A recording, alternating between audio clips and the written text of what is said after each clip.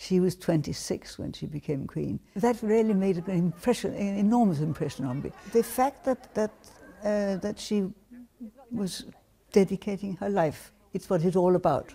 That's the whole point of my life, and as I know she sees it too. That it's the whole point of her life. The way she has faced her duties, the way she is dedicated, but also that she does it with a smile.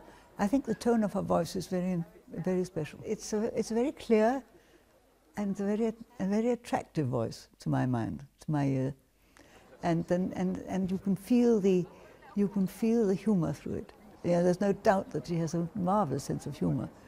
She can look very serious, but one knows that underneath it, she's aware about everything that happens around her, and she can. I can't exactly point out a particular thing, but I do know that when something funny happens in the background, she will see it.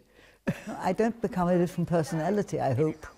I feel that I'm the same sort of person underneath. She's also the same person inside and knows very well that she is the same. Governments change, they should change, they must change.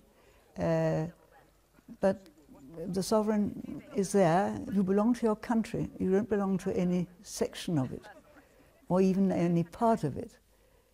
One belongs to one's whole nation, and I think that's one of the things that Queen Elizabeth does so beautifully.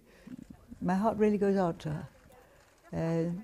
She's been through many things in her life, and now she's alone, and she's still bearing up beautifully.